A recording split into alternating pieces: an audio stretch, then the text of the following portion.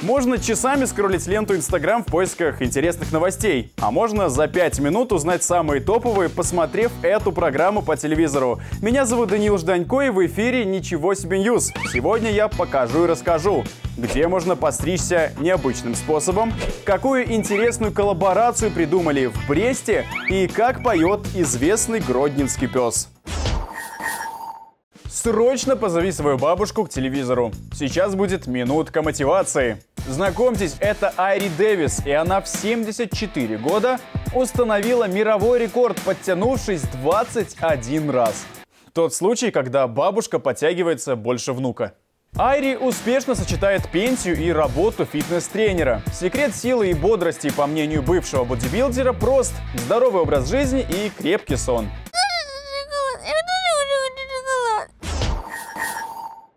Любитель челленджей, настало твое время. В соцсетях появился новый флешмоб «Дубак челлендж». Участники разливают на морозе кипяток и снимают результат. Посмотрите, как красиво получается у некоторых участников. Первые подобные снимки опубликовали жители Сибири, где местами температура опускалась ниже 40 градусов. С хэштегом «Дубак челлендж» в сети уже более 3500 постов. Лучшую подборку я тебе сейчас покажу.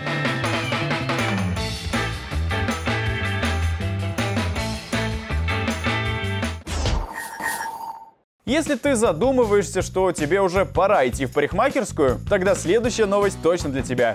Срочно покупай билеты и лети в Испанию. В Мадриде работает стилист-парикмахер Альберто Альмедо. Он предлагает необычные способы стрижки своим клиентам. В работе мастер использует японские мечи, огонь и ножи.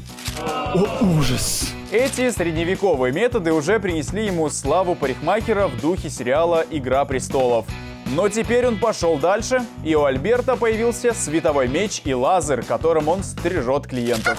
Ничего себе! Богата талантами земля белорусская.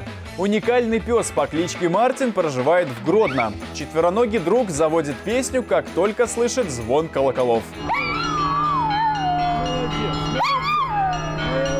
По словам владельца, питомец не реагирует на другие звуки. Именно колокольный звон запал Мартину в душу. Заслушал переливы и тут же... Если у твоего домашнего питомца есть суперспособность, то обязательно присылай мне видео доказательства, и я расскажу об этом всей стране. Автор самого интересного видео получит подарок. С каждым днем создавать коллаборации становится популярнее. Есть как удачные примеры, так и не очень.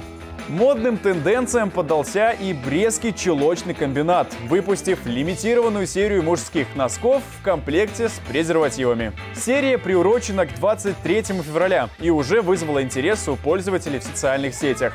У меня есть кадры со старта продаж этого мужского подарка. На видео видно, что мужчины прилагают все усилия, чтобы первыми схватить заветный комплект.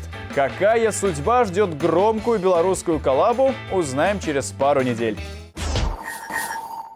В сети появились инсайдерские фото, как будет выглядеть интерьер новых вагонов для столичного метрополитена. Из нововведений заметны полупрозрачные перегородки, которые отгораживают от дверей кресла по краям. Прокатиться в новых вагонах минчане и гости столицы смогут уже в первом квартале 2019 года. Внимание! Я показываю тебе будущее. Смотри внимательно. Это умная остановка, которая вот-вот появится в Минске. Располагаться она будет на Немиге. На такой станции можно будет построить маршрут, узнать время и температуру воздуха и даже снять наличные деньги с карты. Но самое главное, там можно будет подзарядить смартфон и электросамокат. Планируется, что презентация девайса будет приурочена к европейским играм. Если, гуляя во дворе, ты слышишь, как мама зовет тебя домой, то вполне вероятно, что на телеканале Беларусь-2 начинается программа «Ничего себе ньюс».